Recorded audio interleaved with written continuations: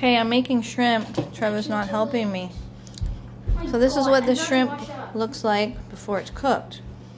See? Okay, I'm now helping my mother. Okay, show. This is what it looks like before it's cooked. I'm gonna cook it for like 3 minutes in the sauce. Okay. Sauce is optional, but it's preferred. Okay, pause it. And we are adding it to the pasta. No. Tastes really good with pasta. Sweets. So, see, this one is done right here. This one's not quite done yet. I haven't turned it yet, so it's not quite done. See how it's not white? This one, these are white.